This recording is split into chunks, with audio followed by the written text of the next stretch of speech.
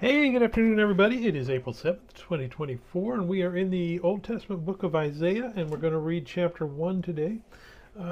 Isaiah was a prophet, one of the latter prophets, king of the prophets, one of the most important prophets for the Jewish people, one of the most important prophets for us as Christians. Essentially, he's writing about his prophecies, prophesying a Messiah was going to come. When we talk about Jesus fulfilling prophecies, we're talking about a lot of Isaiah's prophecies that he fulfilled. Isaiah wrote about 740 BC. He was under the kingdom of Uzziah, Jotham, Ahaz, Hezekiah,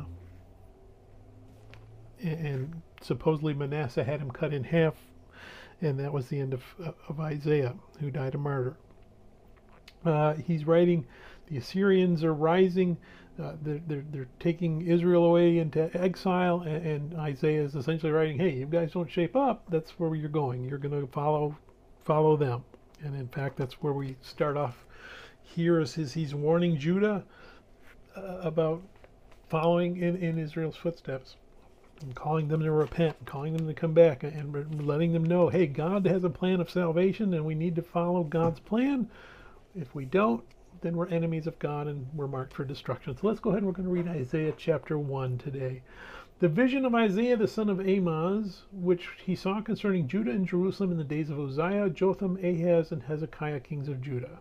Hear, O heavens, and give ear, O earth, for the Lord has spoken. I have nourished and brought up children, and they have rebelled against me. The ox knows its owner, and the donkey its master's crib, but Israel does not know. My people do not consider. Alas, sinful nation, a people laden with iniquity, a brood of evildoers, children who are corrupters. They have forsaken the Lord. They have provoked to anger the Holy One of Israel.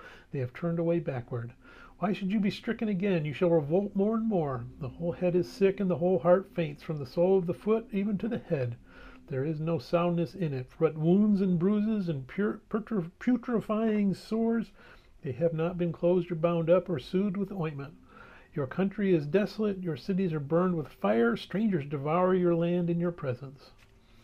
And it is desolate, as overthrown by strangers. So the daughter of Zion is left as a booth in a vineyard, as a hut in a garden of cucumbers is a besieged city. Unless the Lord of hosts, he had left us a very small remnant. Who would have become like Sodom? We would have been made like Gomorrah. Hear the word of the Lord, you rulers of Sodom. Give ear to the law of our God, you people of Gomorrah. To what purpose is the multitude of your sacrifices to me, says the Lord? I have had enough of burnt offerings and of rams and the fat of fed cattle. I do not delight in the blood of bulls or of lambs and goats. When you come to appear before me, who has required this from your hand, to trample my courts?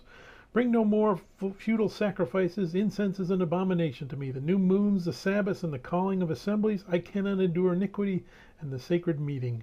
Your new moons and your appointed feasts my soul hates. They are a trouble to me. I am weary of bearing them.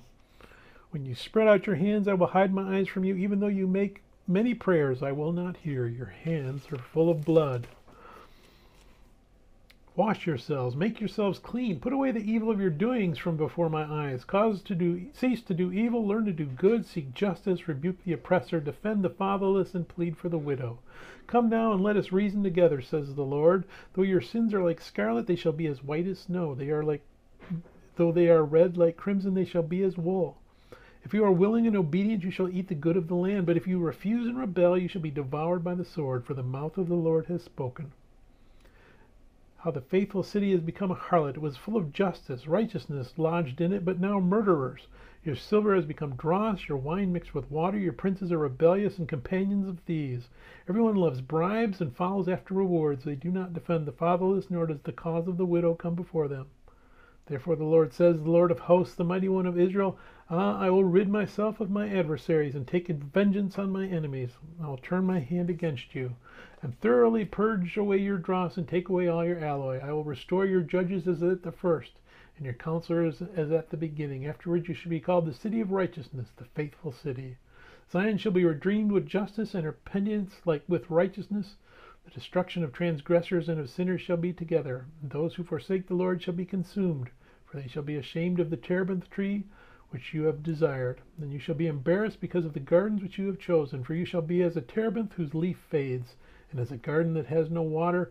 The strong shall be as tinder, and the work of it as a spark. Both will burn together, and no one shall quench them. May God bless the reading of his word. May God bless you. Bye.